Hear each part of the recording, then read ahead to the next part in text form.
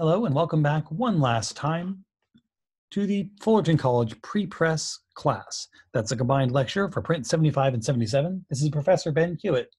We'll be going through our last chapter in the pre-press trainees manual from the PIA. This is section 3.7, proofing. So proofing is a central concept to life, day-to-day life in pre-press. It's one of our main roles, or it was in my experience. I did a lot of this, and it's a very important thing. So we're going to look at what proofing is. We're going to look at the advantages and different disadvantages of different ways of doing proofs, look at good practices in evaluating proofs, look at the tools needed to evaluate them, and then talk about viewing conditions and what they do to appearance. Some of you should already be chuckling at our semi-related video I posted to the class because Anyways, let's dive right in.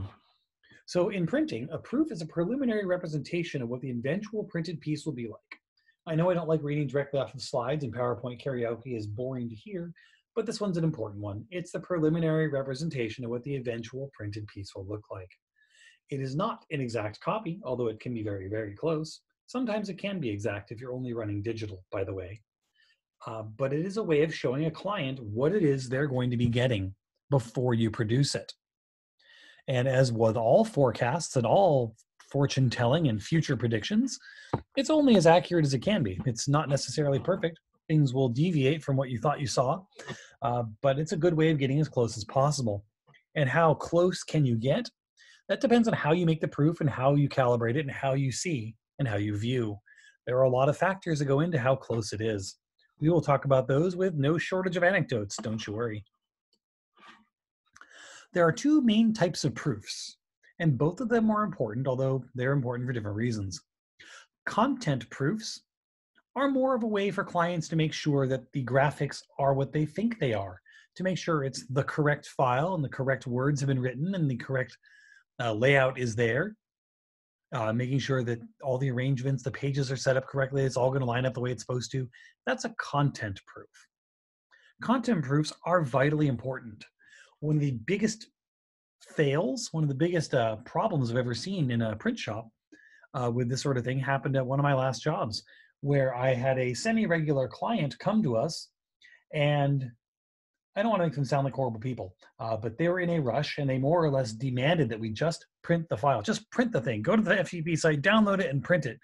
We're like, we need to show you a proof of what this looks like to make sure that everything's good. Like, no, we don't have time for proofs. We don't have time to waste with looking and signing things, just print it. And so we did. In the end, it turns out they directed us to the wrong file.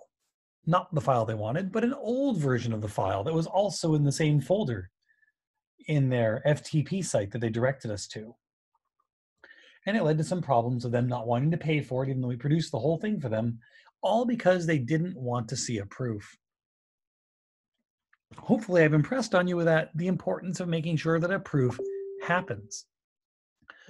You need to show people what exactly they're going to be getting as close to as possible. Remember that looking more generously and less meanly at it with the whole Dunning-Kruger effect, if you know things, one of the mistakes you make is assuming that other people also know it. And if you don't know things, you don't know that you don't know them. You don't know that there are categories of information that you're missing. You can walk around blissfully unaware of problems that we face all the time in printing and in prepress, as most people do. So we need to find a way of getting people to understand what's going to happen and what they're going to get. If they have any unrealistic expectations, it's better to burst those bubbles sooner rather than later. You don't want to burst the expectation bubble right around the same time that you're asking for money. Ask me how that goes. Anyways, that's a content proof. Contract proofs are a much closer prediction of the final output on the press. This is saying not only is this where all the layout is and these are the correct pictures, and not only do we spell everything right and is it all there, but this is the color that my press is going to make. Any of you who have taken my color class with me know that that's a pretty bold statement to go and make somebody, showing them a sample that's printed probably on a different press. That's like Babe Ruth pointing to the outfield with his baseball bat, calling where his home run's going to go. And we do that all the time in printing. We are that good and that consistent with what we produce that we know what our results are, and we're able to calibrate presses to produce each other. This is more tricky though. It's not as simple as a content proof, because a content proof, if it's not telling you exactly what the colors are, I mean, you could just email a PDF and that's a good enough content proof. People can look at it and say, yep, picture's in the right place. Yep, it's the right size. Good to go. But a contract proof, you got to show them, including what the paper is going to look like, how it's going to feel, how everything's going to be in place, how does the paper affect the ink, how does the actual chemistry and color mixing work. That's stuff you can't see from other places, from online or on a computer screen or printed on a different kind of paper. Contract proofs are trickier and sometimes cost more for having more specialized equipment.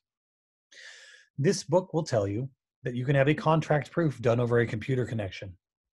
They say it, they stand by it. I still don't believe in it, but that's my own personal problem. You know, that's my own beliefs and skepticism about the accuracy of people's monitors. I still don't like it. I'm not comfortable. I like hard proofs, but that's me. Proofs can be hard or soft. If you want a hard proof, you have to be at least 21 and have proper identification. I'm kidding. Hard proofs means it's printed on paper or some other substrate that can be held in the hand. It's tangible, it's there. That lets people hold it and feel it and look at it. There are many ways of doing this. There are inkjet methods. If you guys remember back to when we used to meet in person, there's that large format printer in the computer lab in 901C in our print area in the computer lab, and its job was to print proofs. It was calibrated to print color the same way that the Heidelberg offset press would print color, so that you could produce a reasonably close estimate of what the Heidelberg was going to do. Ablative printing is really, really cool and very expensive, and as such, I've never gotten to play with it. It sounds ridiculously cool. We'll get into it more later about how it works, but dang, would it be fun. It sounds expensive as all get out, by the way. Toner-based, i.e. electrostatic, i.e.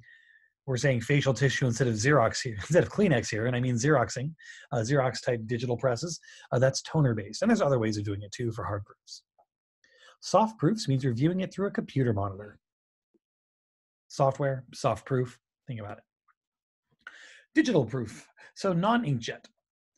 The ablative type things uses something called donor sheets, where you have a pre-printed sheet of paper covered in an ink, and then parts of that ink are lasered off with a ablative laser. Ablate means you're removing things. I know this from nerdy games because spaceships with ablative armor means once you get shot, that part of the armor falls off. And anyways, so ablation printing means you're going to be removing some of the ink from the donor sheet, and then it's going to press the donor sheet onto the paper. The advantage of that, actually, you know what? We're not to advantage it. I'm getting ahead of myself, as I like to do. I'm so excited for the punchline that I can't tell the whole joke. Then the inkjets, we all know what inkjets are. They use small droplets of ink. Remember, for you art reproduction people, if in the high art world, they would call this giclée for art reproduction. And that just means tiny bubbles, like French or something. And all that really means is it's an inkjet print. You can't see my very knowing nods and eyeballs right now because I'm just showing you the slides, but understand that I'm giving a very knowing look as I say giclée and inkjet. It's an inkjet. Inkjets, there are lots of types and lots of different levels of inkjet of accuracy and cost. So it's all about how close can it get? Depends on a lot of factors. So the advantages of non-inkjet, the ablative type stuff, is you can show real halftone dots. The non-inkjet ablative systems are basically a plate maker that makes a one-time use plate. And that one-time use, well, makes 4 one-time use plates or more if you have spot color donor sheets. But it will take off some of the ink from the donor sheet and then transfer it onto the paper. And it uses the exact same dots that your offset plate maker would make, which means if people are being really, really finicky about wanting to see exactly what something's going to look like, this can do it. It also means that it can proof on weird substrates. So if you're printing a job that's going to be on foil paper or plastics, like I think packaging type stuff, or printed on weird stock that can't be run through normal printing presses and inkjets aren't going to work, the ablative process lets you simulate pretty accurately to a client what it's going to look like to actually print on that awkward substrate. Isn't that great? It can even have spot color sometimes, and it can simulate metallic ink sometimes, depending on the system. And it's very consistent. It looks the same way every time because it's a very high-end, very accurate precision machine. The disadvantages, and these are the reasons that I've never gotten to use one, because I've always come from smaller shops, it's extremely expensive. It costs as much as a plate maker to get one of these because it basically is a plate maker.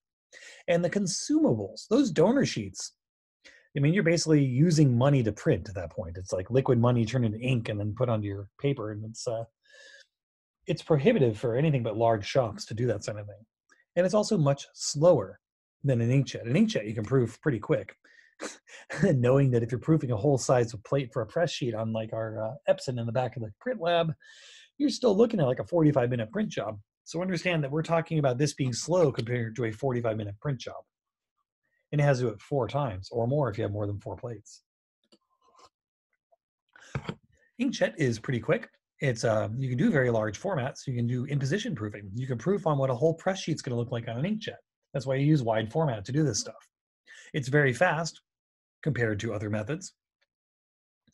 And you can also use it for other things. One of the big advantages of inkjet versus your ablative system is an ablative proofing system is only good for one single thing, which is making those proofs.